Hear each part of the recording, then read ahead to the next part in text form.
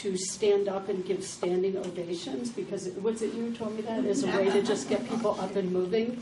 So I'm not asking for a standing ovation. I have some things that I'm going to ask you a little bit of interactivity. So if your response is yes, I do this, stand up. Okay, so it's just a way to get people moving, and maybe we can start making a culture change of helping people to get active wherever we can. The objectives of my talk today are to increase your familiarity with these ubiquitous wearable tracking activity devices, stimulate your interest in using devices that are actually out there already in the market for personally improving your own health, in clinical care, employee health. I think we already know a case that we're being asked to document our activity and get a rebate on our health premium. Population health management and clinical research. So I'll touch on some of these activities, and then hope to stimulate your thinking about other ways that these devices can be used.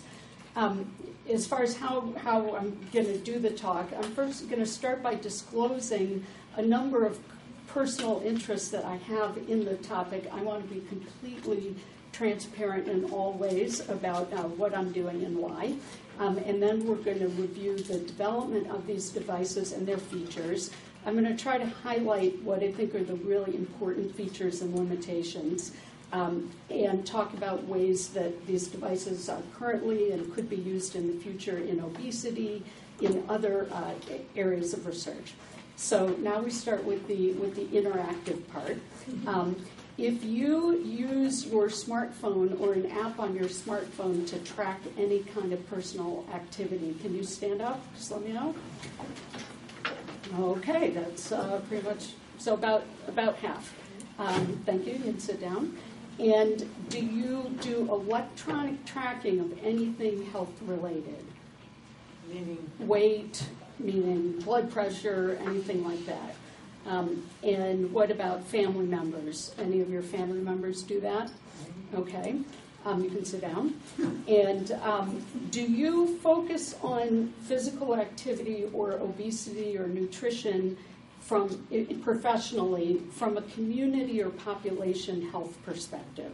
So in other words, not treating individual patients, but are you trying to address obesity in the community setting?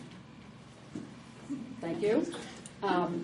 And have you ever had yourself or a household member struggle with weight management? The two people sitting down, I hate you. Okay, so now I'm going to go through some disclosures.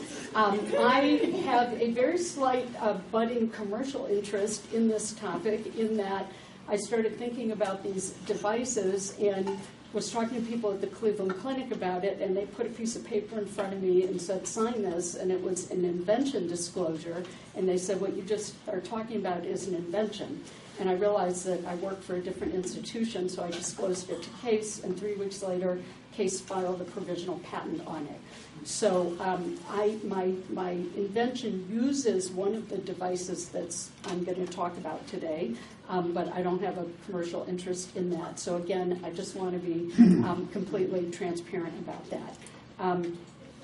And so what my invention is related to using data that come from these devices in a more individualized way than I think is currently being the case. And I have a funding application pending right now. My second disclosure is that I do a lot of talking with with clinicians and clinical researchers, and I feel it necessary to give the bias that I'm more of a population health researcher, and I think for most of the people in this room are focused on population health. But it's really important to think about the differences in those perspectives as we think about how these devices can be used. If you are a clinical researcher or a clinician, you want to know what is the evidence base that these devices work. Have they been tested against a gold standard in a laboratory? Are they safe? Do they do what they're supposed to do? And if you're a clinician, can you get reimbursed for incorporating this device into your practice? For population health, you really need to undergo sort of a paradigm shift in how you think about it, and especially if you're an entrepreneur. And an entrepreneur, frankly, doesn't care if it is validated in the laboratory. They just want to know, does it improve health? Can people afford it? Will they buy it?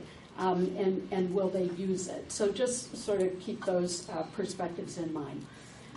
Another disclosure is that I only have a slight chip on my shoulder about the fact that I trace my own lifelong struggles with weight to my birth at the Cleveland Clinic, which was on 93rd Street, right here, where my mother was told not only to feed me Similac powder, but also Caro water.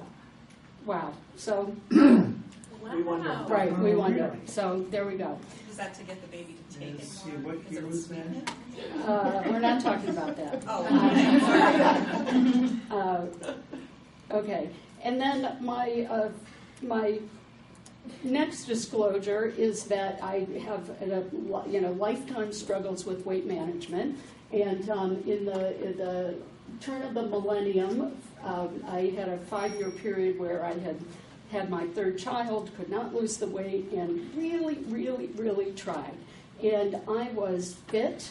I was running 5 and 10K races, and that's what I look like. And running 5 and 10K races, and no matter what I did, I could not lose the weight.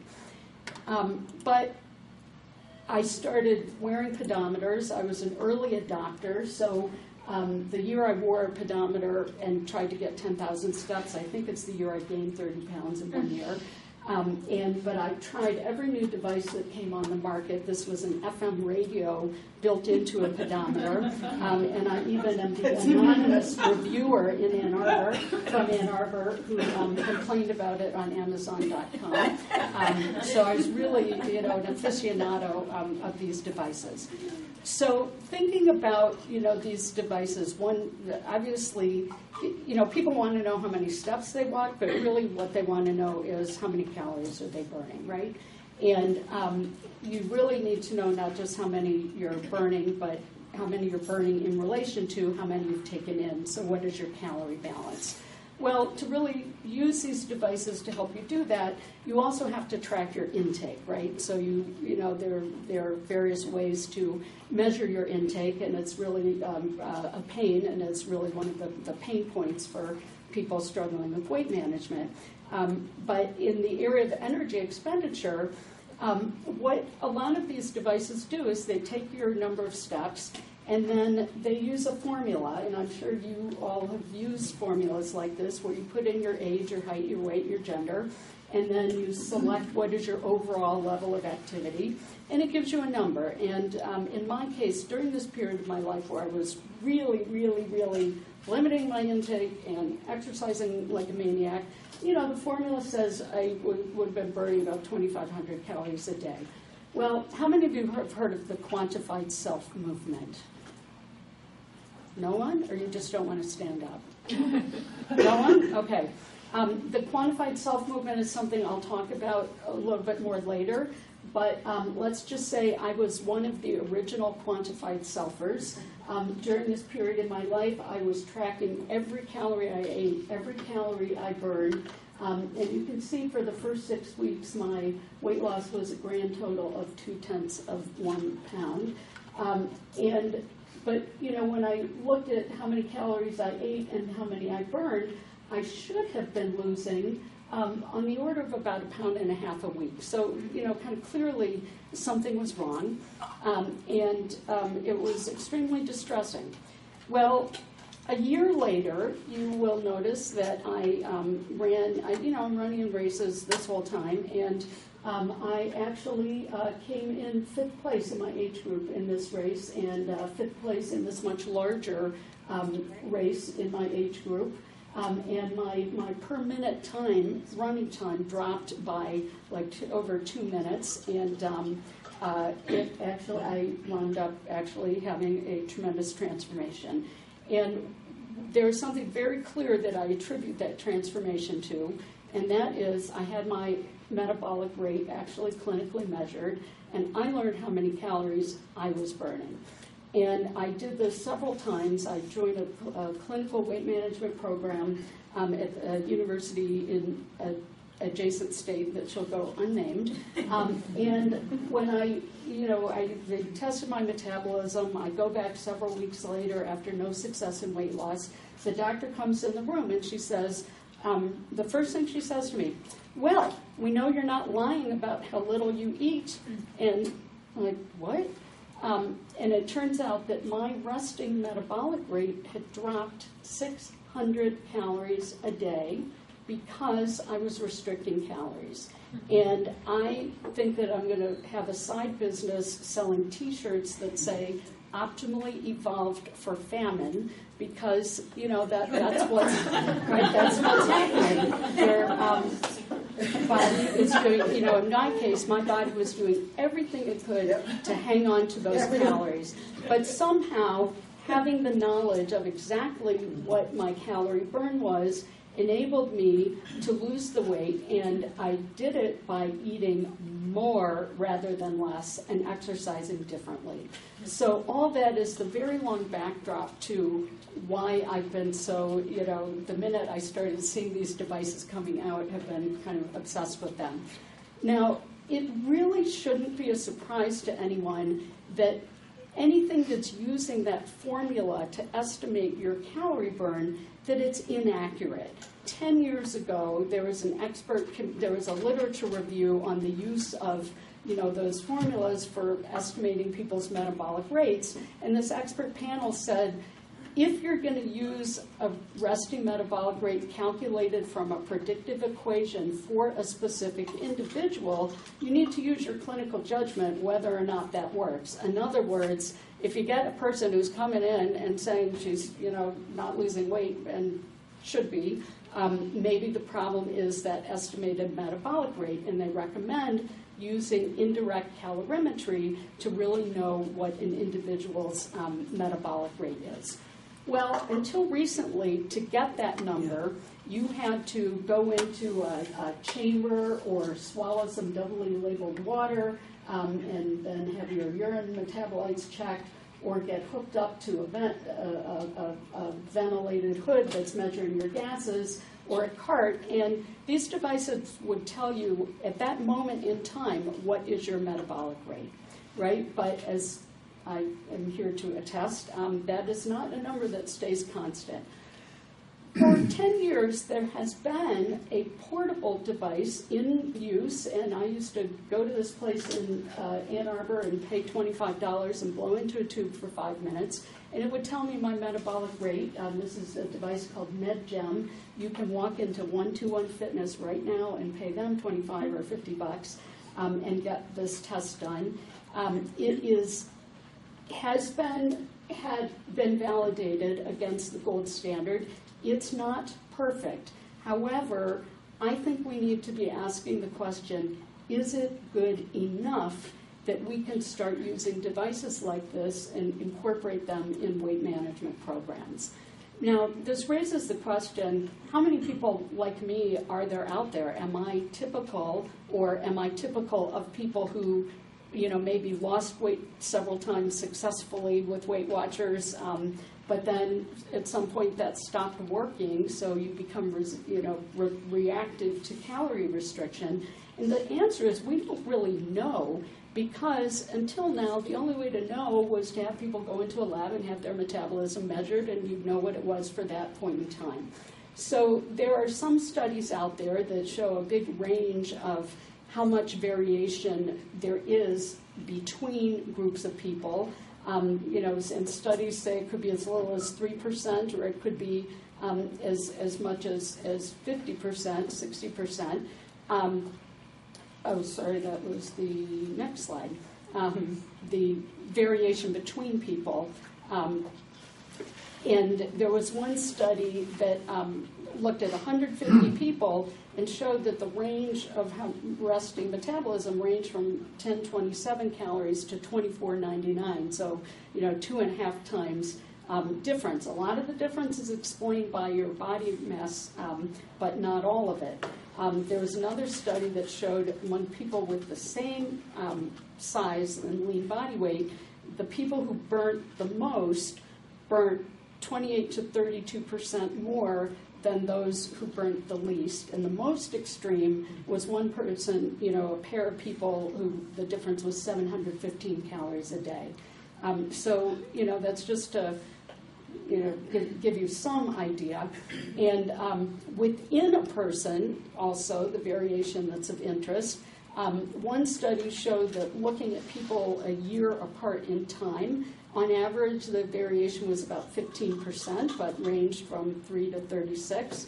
Other studies have shown differences. I haven't reviewed this literature super comprehensively, and if anybody has more than me, please point me to other studies. But that's kind of my assumption of where we are with variation, and that formula or the model for how we think about the relationship between energy expenditure and energy intake and calorie balance is really very, very complicated, because all these kind of things, your medical conditions, whether you're hungry, how much sleep you have, are affecting all of these other things, and all of these other things are affecting these other things. So we need to be looking at complex systems modeling to really understand these. But this is part of what I'm trying to do with my sort of invention.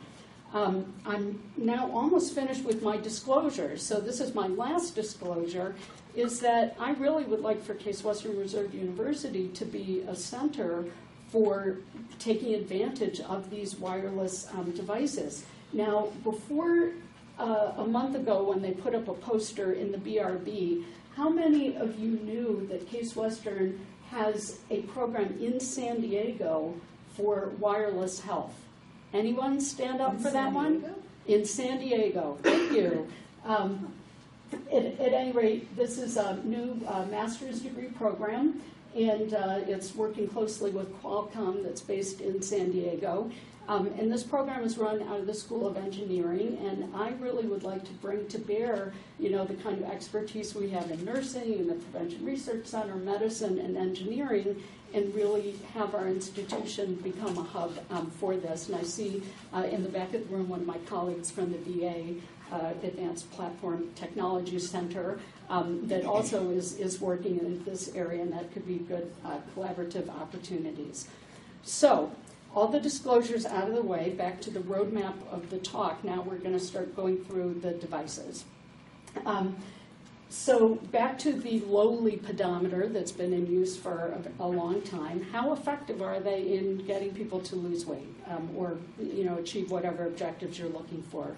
Well, we know from meta-analysis that they're somewhat effective in increasing the number of steps you take and overall physical activity, and they can have a slight impact on your body mass index and other parameters. And we know that what's most effective in using these devices is if a person sets a goal for themselves of taking a certain number of steps, and not being in a work setting actually is more effective than if you get the device in conjunction with being at a work setting. Now, how accurate are these pedometers? And a lot of them will pop up your number of steps and your number of calories. How accurate are they in estimating calories? As you can guess, not very.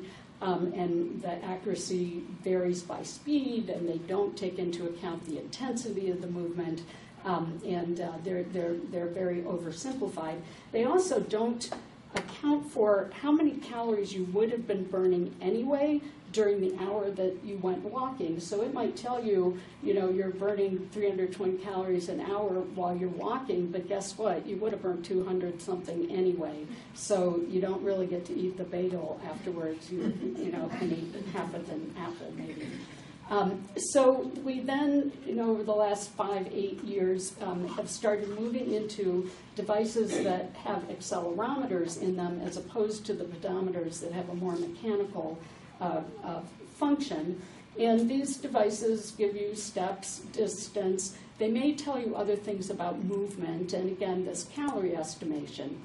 But then we've taken a quantum leap in the last few years with these devices like the Jawbone and the Fitbit that also, they may track sleep, and they may allow personalization. So it may be that you can put in certain parameters and it's going to adjust what it tells you. They may be interactive. You may be able to, say what goals you want to set or what have you. And if you put in your nutrition intake, they might give you a more accurate estimate of calorie balance. And they can, instead of just looking at how many calories did I burn over a whole day, you can see how many calories did I burn during this specific period of time. And that's really the part that, where I think the money is and what I'm really personally working on. These apps and devices tend to have smartphone apps and displays that will show you, various parameters. People always find the sleep especially interesting, and it's showing light and, heavy and light sleep. And again, the extent to which these devices are validated really, really varies. A lot of them are developed by people whose focus is on fitness, and by and large, there has not been a lot of kind of academic input into the development of these devices, which is part of why I think they're not being used in population research the way that I think that they could be. Some of the devices focus on goal setting and gamification. So in other words, make a game out of doing something. This is my own Basis B1 watch that I set a goal of not sitting for more than an hour at a time during the day. And if I meet my goal of doing that 3 or 4 days a week, what is my prize? What is my reward? That I get to unlock and set another goal. So, how effective are these things? Well, I've got a whole slew of slides of articles talking about people abandoning their devices because, what do you do with this? This isn't really helping me. There's only one place that I've seen something like this that I think is a very, very useful function and kind of the future, and that is benchmarking and showing, well, how do my numbers compare with other people? And so this is a case of sleep compared to other men under 25 years who are normal or underweight. This person is in the 32nd percentile of sleep. Where does that one come from? I do not remember which device this is, to be honest. I could probably figure it out. But this, and some of the devices are trying to move toward kind of interpretation. And I'll tell you why I put interpretation in quotes. So this is showing you from my Basis watch the number of calories burned per hour every hour of the day.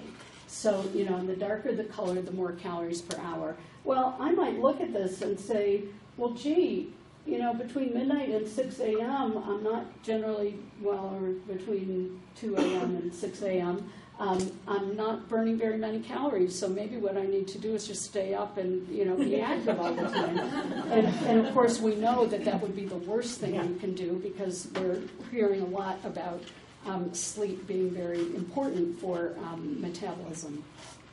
Another thing that some devices enable you to do is to download your data. And there's a lot going on with that, and I'll talk a little bit more about that in a bit.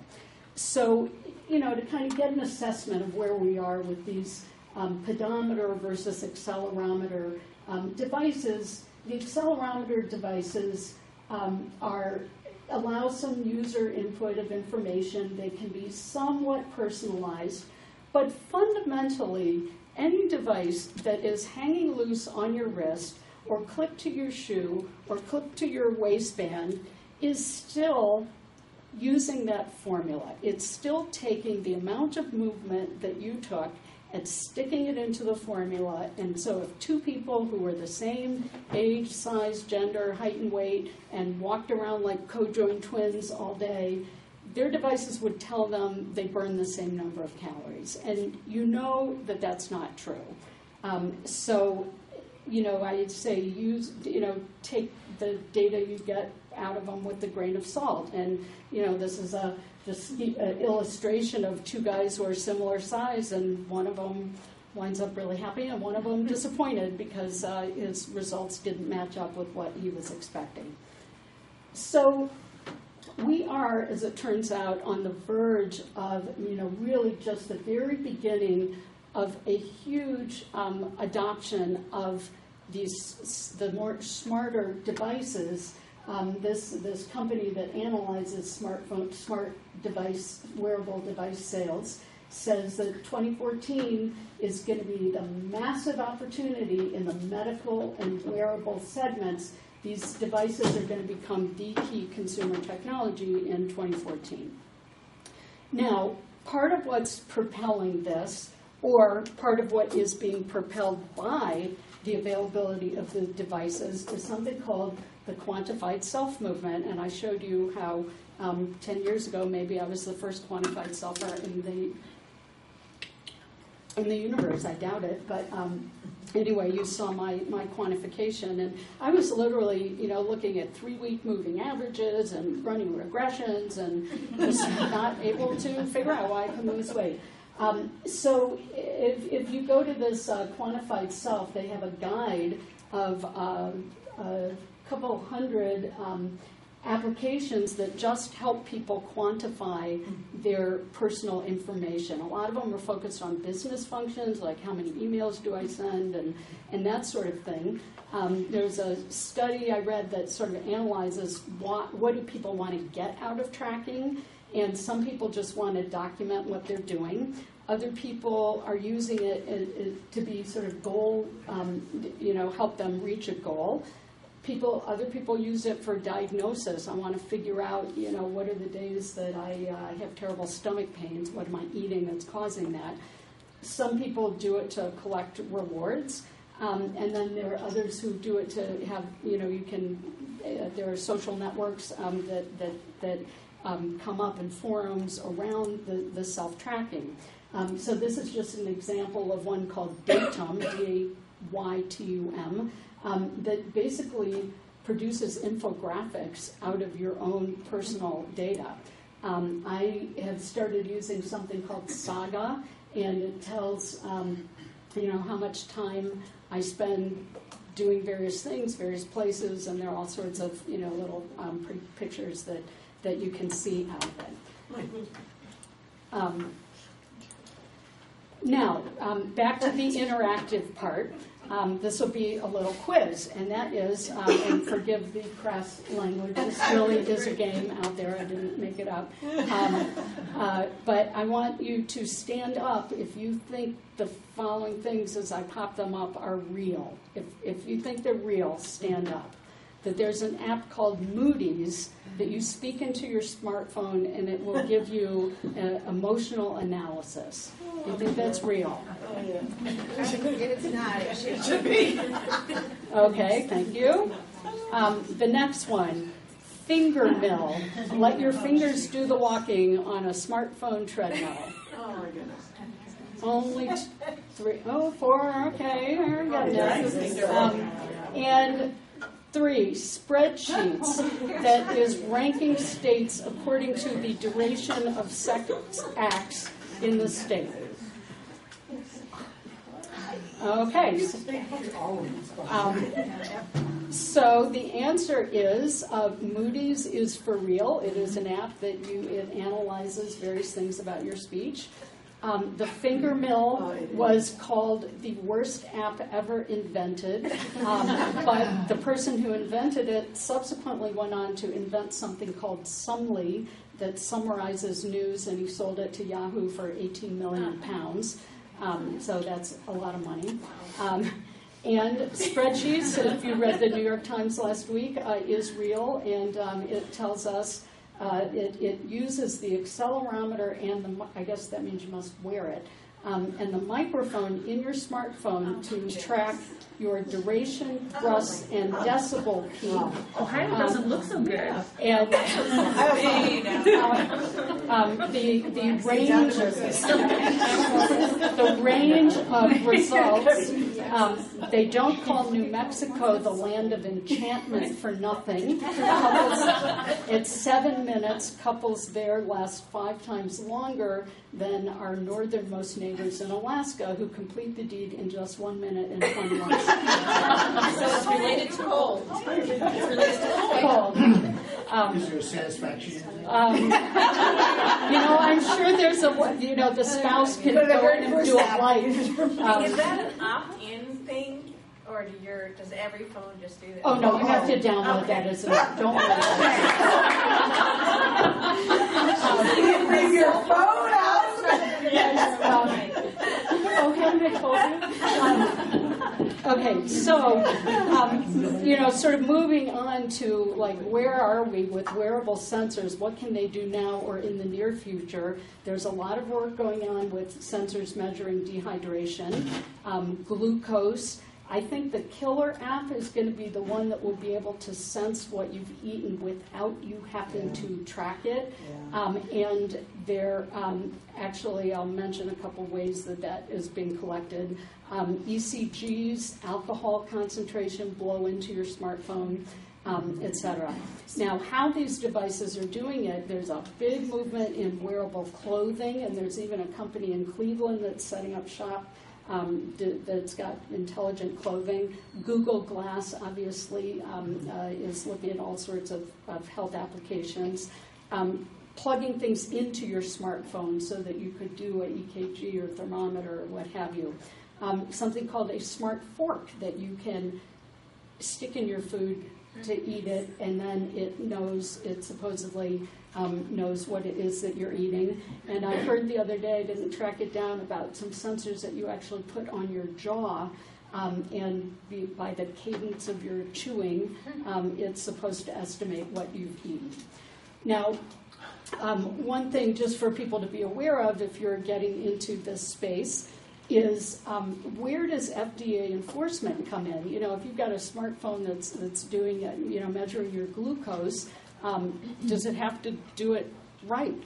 And the answer is that last September, the FDA came out with guidance saying we are only going to apply our regulatory oversight to mobile apps and devices where the functionality could pose a risk to patient safety if the app did not function as intended. So they make it very clear that anything that is a device or that is, a smartphone interacting with a physical device that would be regulated is regulated. However, there's a whole set of things that fall into enforcement discretion, which was the FDA's way of saying, we are not going to go after you. You may develop these devices and say whatever you like about them.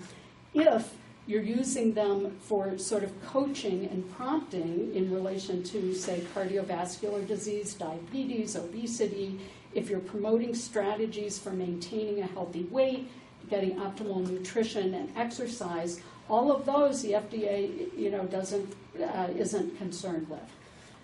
In the past week or 2 or 3, there's been a huge amount of attention and anticipation about two things coming out. One is Samsung's Smart SIM band, and as you can see from this prototype, it's supposed to be able to give you, real-time monitoring of a bunch of biometric parameters. And even more interest and attention is Apple, that is looking at having the smartphone interact with your electronic health record and integrate data from all these other types of apps. Now, this is the part where, remember back to that slide about Case and the wireless health program in San Diego? So Apple, for 2 years, has had a not very public partnership with the Mayo Clinic, our would be one-time colleague James Levine, who's one of the most innovative people out there that we had tried to bring to case.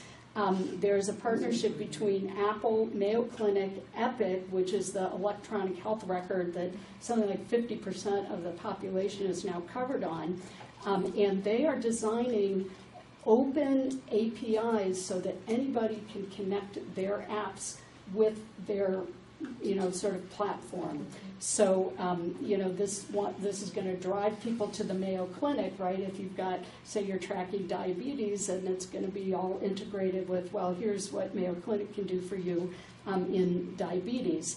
The other one that I'm very envious of is UCSF, University of California, San Francisco, has a big partnership with Samsung around this device, and they want to really accelerate the development of these sensor devices. They have lab space set up where you can bring in people to do all sorts of real-time testing, and you've got those gold standard laboratory pieces of equipment right there. So I think that these are really huge, bringing the academic institutions together with the device and sensor developers, because I think that partnership hasn't been there before. So I just, put that out there in hopes that we can bring, the really substantial powerhouse we have at Case, especially with the engineering school and nursing and medicine, dental, that we really, try to get on the map. Now, right now today, there are 2 devices on the market that actually have sensors built into them for measuring metabolism. One is this Basis B1 watch, and the other is this body media armband that has sensors built right into it that are looking at your skin temperature, your heat, how fast heat is evaporating from your body, and the electrical activity that's also a measure of your activity, and the accelerometers, of course, and then they use that to give you a very personalized measure of how many calories you are burning. So back to my transparency, it is the body media device that I have been trying to build an app with, and I've actually been to their corporate headquarters, and they're kind of interested. So I'm, hoping that we may get somewhere. Now, the thing to know about these devices is they have to be worn on your body. But it really is my belief that they offer transformational potential for weight management clinically, but also research and population level interventions. It's been very interesting to me that most consumers and even the technology reviewers don't seem to differentiate between devices that are hanging loose on your wrist and devices that are actually measuring your personal body functions. So you heard it here.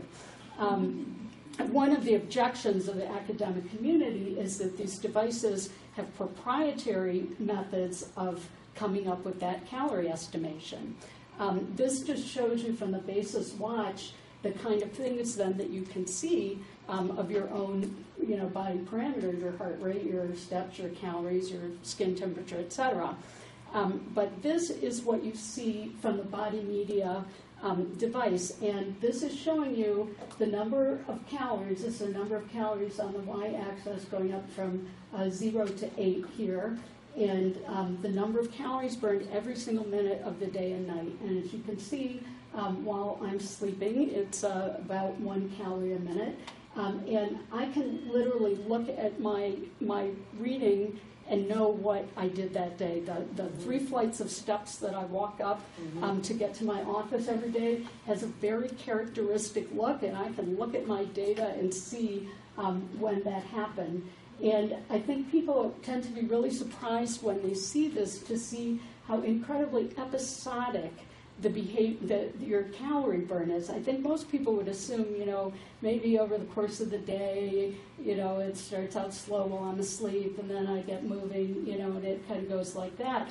But in fact, at least for me, the minute I sit down, my metabolic rate goes down to that resting level. This is my husband's, and you can see just how incredibly different the pattern is, and he's not hyperactive. So, I don't know if his metabolism just stays more elevated than mine or what have you, but anyway, I think it's of interest. Just to show you how incredibly sensitive these devices are, this is one, and this is a close-up of a couple-hour period of time during the night. And with the two different devices, the body media and the basis, and you can see in both of them, I don't know if I rolled over or I got a drink of water, just something while I was sleeping, and both of the devices just picked that up, with perfect correlation. How long did that last? What? How long did? Never mind. It lasted a lot longer in New Mexico, I think. Oh no, that was just that was a little too short for that. That was not my husband wearing one device and me wearing a device. It was me wearing both of the devices. This is sleep, and these devices can supposedly, show you when you're in REM and light and deep sleep. And how, the extent to which that's validated, I don't know. I better speed up or I'm not going to get through everything. Anyway, just to show you, it is my belief that the body media device is dramatically superior to the basis, just from my own experience. But the body media device was invented at the University of Pittsburgh in about 2002. It has hundreds of published validation and outcome studies looking at it, and just recently there was a study comparing the more current devices that are out there, and it found that body media was the most accurate in predicting energy expenditure compared to a gold standard, and the basis was actually worse than the ones that don't have sensors in it. So that's just out there. They have been shown to be effective in helping people with weight management. So just for example, with the body media device, in a group weight loss program, people who just did the usual care, didn't lose any weight, people who just went to the group lost a little, people who just used an armband did better than people who just were in a group, but people who had an armband plus a group weight loss had dramatically better results, and that's a typical finding that's been shown many times. So now I want to zoom through sort of where this is all going, current and future uses. The really important thing is that these apps, some of the device makers make it very easy to connect different apps. So for example, with the body media one, I connect with an app, MyFitnessPal, that I actually use for inputting my nutrition because it's easier to do it that way. And there are apps, things that will let you share your data with your healthcare provider, or an app that analyzes your sleep, more thoroughly than what the device manufacturer does. Now, I think there are some opportunities that haven't been captured. For example, smoking cessation. There are apps out there for smoking cessation. One reason that people don't want to quit smoking is they're afraid of weight gain. And so I could envision, if you were wearing a device like this that's measuring your metabolism, you could look in real time and say, well, gee, am I seeing metabolic changes while I'm quitting smoking, and be able to make quick adjustments to your lifestyle to accommodate that. Pregnancy, women are gaining more, in general, are gaining too much weight, and there are all sorts of apps, but they all are estimating based on formulas. Well, why not use a device like this to see how many more calories a woman really is burning every, each week of pregnancy, and then estimate your nutrition needs from that. How many people have gotten genetic test results from 23andMe? Stand up. No. 23andMe was shut down by the FDA, but before they did, they gave results to 1 million people about their certain genetic tests. and they have told people various things that relate to fitness and weight management. This is a colleague of mine's results, and she's a really lucky one who's told that if she exercises, her BMI will go down. If she decreases her calories and increases her physical activity through walking, she will lose weight. Lucky. But whether or not these are, have any validity to them, I don't know. But with 1 million people out there with those results, I sure would love to invite them to give me their data and wear these devices, and then, let's look empirically. Who knows what that image is? Anybody? Dustin Hoffman, the graduate. And what is Mr. Robinson telling Dustin Hoffman? That your future is in plastics. Well, if I were to remake The Graduate today, what I would tell you is your future is the microbiome. Last year, the Cleveland Clinic looked at fecal transplant as the number 6 innovation of the year. And there's a lot of research showing that if you just transplant the microbiome, also known as sort of feces, the biologic intestinal activity. Flora is a nice way to Thank you. Intestinal flora, thank you. From a fat mouse into a thin mouse, the thin mouse will get fat. Similarly, after having bariatric surgery, the microbiome changes immediately, and when those microbiome from a mouse that had bariatric surgery were transplanted into a mouse that didn't have bariatric surgery, the other mouse lost weight. And so, I think this is really, really the future, and so you can think about the intersection of having these devices that measure metabolism, that could be a great opportunity. Well, in fact, there is a company right now that is inviting you to pay them $89 and give them samples, give them samples, and they will analyze your microbiome. There is another company that's analyzing just the movement patterns of people who are wearing these devices, and they claim that they can classify people according to whether they have Parkinson's disease, obesity, depression, migraine headaches, anxiety disorder, osteoarthritis, and even type 1 diabetes, just based on the movement patterns that these devices are measuring. Other ways we could think about using them with children, worksite wellness programs, different clinical conditions that affect or are affected by metabolism and population health. And I'm going to talk about a couple of those for a minute. One is that this is just, I don't know if you can see that, but this is the sleep pattern of somebody with Parkinson's disease, and you can see at night it's picking up the movements from the disease, just to let you know it's that sensitive.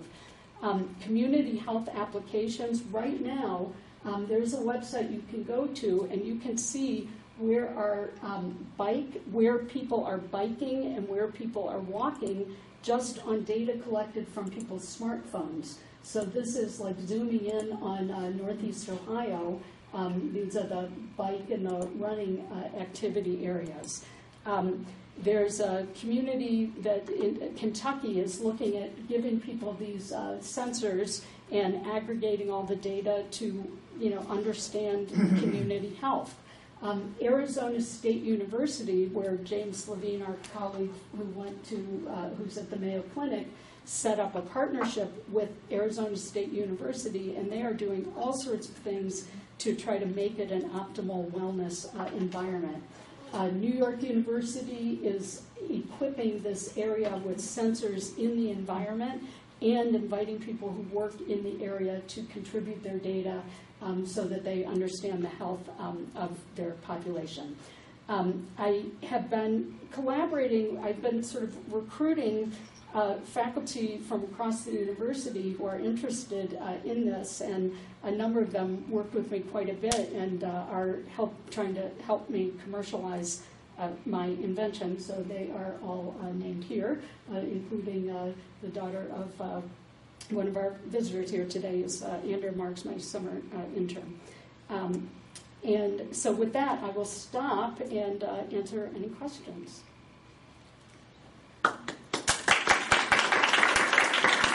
stand up. You're supposed to stand up. Any other questions? Yes. When you got your metabolic rate tested, what was it a significant difference? Was it 600 calories difference? It was 600 calories difference. So in other words, So it was 1900 instead of 25. no, it was actually like 1100. Yeah, I mean that 2500 includes Your the work. activity, Okay. right? But so you subtract out the activity, and at the beginning it was like 1800, 1900 is my resting, and it dropped to 11, 1200 because I was running that's the equivalent of running 6 miles a day just to have the privilege of eating 1,200 calories a day and not losing weight. Now, when you found that out, did you only eat 1100 or did you eat more? I needed to eat. I had been eating, 1,200 calories a day, and I found out that I needed to be between 1,250 and 1,350 calories a day. Never go below that. Okay. And now I'm doing a lot of even different things and trying to see what the effect is on my metabolic rate. Okay. And I know you had pulled up your graph and your husband's graph. Mm-hmm. And I don't know if you know, but because you had mentioned that his is a little higher, that men do have higher metabolic rates. Yes, they certainly do. But I was just interested. I'm trying to see if I can. Go back. No, I'm going to actually open mine on the screen if it'll open up.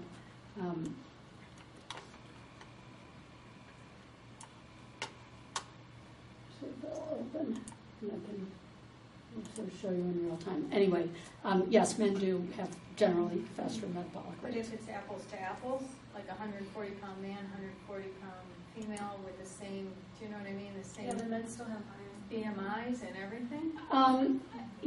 I don't. That's something that, yeah. the minute I saw that, it was like, because I've been thinking about that a lot based on, is it just that, Muscle mass has Yeah. a lot to do with it. but Yeah. if you had the same BMI, muscle mass, Well, if you have the same muscle mass, then I would assume that you would probably have some you more. have the same, right. Yeah, So I don't know if it's male or female versus but just men tend to have a higher Yeah. muscle mass Yeah. naturally than just females. natural, but like we have to work harder. Right. It comes back to your Bigger resting. brains too. Oh. I know. Cubic centimeters, bigger brains. And actually, the brain uses glucose. 25% of glucose is consumed by the brain. So they're going to eat more, and it's consumed by the brain. So it is. So it's not so, Mary Holmes was here, and she said, well, as long as people think of food as fuel, or calorie in, calorie out, it's just a very limited view. I want to mention that a professor emeritus from some Georgia university came and gave a talk in physiology, and he spent like a couple minutes talking about stem cell differentiation, that vibration causes, and I even looked into the literature, but vibrational energy causes stem cell growth and differentiation into skeletal muscle rather than fat cells. And that he gave, the rest of his talk was all about childhood obesity. The idea of calories in, calories out is not an adequate view. And so I think that we have to look at this as as the whole person and all the activity and what they're eating, because you can alter vitamin D, and then you're altering the whole physiology. So that quantified self movement has all these tools that enable you to do kind of self-experimentation, so that you can kind of test what sort of things are making a difference. Yeah. Well, and not to mention the whole Atkins concept of, like what you eat, more protein versus carbohydrates. Right. So maybe when you were running, you were wearing shoes that cushioned your heel too much. You didn't get enough impact and vibration that influenced your physiology. That's an interesting theory. We're supposed to be barefoot. Yeah. Well, We're designed, and it wasn't that long ago that we didn't have rubber heels. yeah. Yeah, They were leather. I do think this point of like the law of thermodynamics guiding how we think about obesity. So calories in equals calories out, right? And if it balances, then we're going to maintain. If it doesn't, we have a problem. And recently I have read in much more cutting edge worlds and not necessarily academic literature from a variety of fields, like this issue of gut biome, surface area exposure within the intestinal wall, how dictates in part how much calorie is absorbed within the body. So if you have more surface area exposure versus less. And I find that to be really interesting. And then my public health side of me is like, so what do we do with that? Like that just feels like it goes to a very individual level response. And so I'd like your thought on, where do we go next from a public health perspective with this kind of information? well, I mean, I think that you sort of balance that individual focus with the population focus and look at the research on things like the transmission of obesity across generations, because if women are under stress while they're pregnant, the offspring will be susceptible to obesity, everything else kept constant. Or the way that we respond to cues in the environment. I have a slide that I didn't show, but I sometimes put this up at the beginning of the talk, and then, here. I sometimes put this slide of a brownie up at the beginning of a talk, and then at the end of the talk, I put it back up, and I ask how many people noticed the slide of the brownie, and then how many people thought about it a few times during my talk, how many people couldn't hear my talk because all they were doing was thinking about the brownie, or how many people were on their cell phone looking for the route to Starbucks so that they can stop and get a brownie the minute they get out of here. So, and I know which group I'm in, and I think we respond, our brains literally respond differently to environmental cues, and the targeted marketing of sugared drinks and unhealthy food in low-income and Hispanic communities in particular, is something that we need to be looking at and exposing. Yeah. How soon do you think these devices would be affordable for people in those low SES, or even for a mass public health kind of intervention? Like when would that be something that would be possible to do? So right now, the sensor-based devices are about $100 to $120, $140. I would like us to see making them available through employee health programs, like have that be an incentive or something, in exchange for sharing some of your de-identified aggregated data, or commercial weight management programs to kind of build it into the cost. But we should also be able to come up with very inexpensive devices, not too long from now, but who has the incentive to do that? Well, maybe a university or nonprofits to fund the creation of low-cost sensors that could be available to everyone. Yeah. I think we're all oriented towards data and data, and not everybody has a similar of numbers and data, and you've talked about a couple of applications that were community-based, and have there been efforts to change the kind of information to be appealing to everybody who may not like individual data or data tracking kinds of things, or do those images seem to resonate? You're talking about sort of developing an interface that is directed, that is designed to be friendly to low education or income or just people who aren't numerical necessarily literacy numerically populations. Correct. It's a great thought. There's nobody that I know that's doing that, but that's exactly why I want to engage groups like you to be thinking about creation of methods, ways to translate this technology to different populations. Because the manufacturers don't care about it.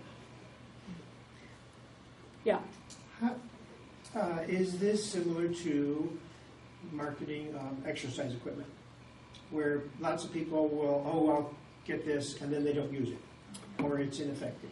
That is indeed what I'm finding, and it's anecdotal, but a very high proportion of people abandon their devices. I mean, how many have you guys tried at the Prevention Research Center? I know you started with the move bands and, with people trying to wear devices, and they're abandoning them because it's not giving useful, personalized feedback. And so that's really what I'm trying to do with my invention. Mm-hmm. Yeah. Just wondering, between the body media and the basis B1, you feel like this gives you kind of better things to look at, better detail? I mean, I like some of the features of the basis interface that you can customize what shows up on the display, right? Okay. But this one doesn't let you download your data, and they don't have any APIs, so you can't connect it with anything. They were just bought by Intel, so it's not quite known what's going to happen.